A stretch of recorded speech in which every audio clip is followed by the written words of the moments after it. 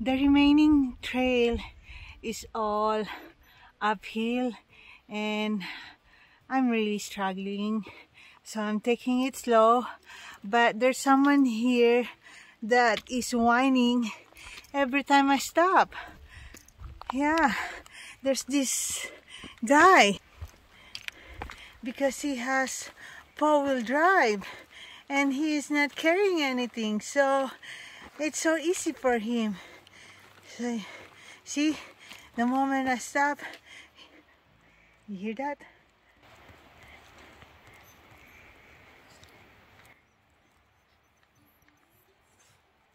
Yeah, he will whine like, why are we stopping?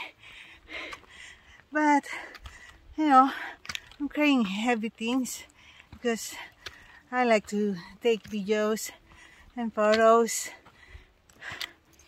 but I'm having a great time. So I see you when I get to the lake. We are here now in the lake and I'm gonna go around, see a perfect spot for me and Buddy to stay in. So we reach up this place. This is going to Eco Summit. We'll just continue looking for our spot. That spot or this one. I'm still undecided. I know it's gonna be cold tonight, but I wanted a nice view. So we are all set, but I'm kinda worried because I pick a spot where there's a dead tree, but it looks like it's still okay. It's just, I feel like this is the best spot for me. And that's Buddy. Look at my dog, he's so cute. I know. Oh, this is my new location. I guess this is the being a first time solo backpacker, so I decided to just be here.